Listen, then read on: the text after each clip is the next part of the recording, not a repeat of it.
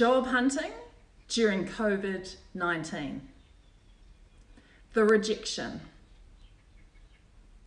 You are overqualified or too senior for this position. Now, why does this happen? I'm going to note down a few things that may help and see things in a different perspective. First up, it's not often a good move to take a hit in salary. This will constantly be on your mind during your new employment.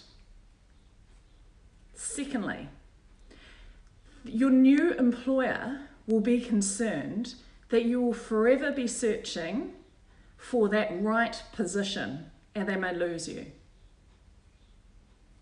Thirdly, some will view this as a last resort or desperation.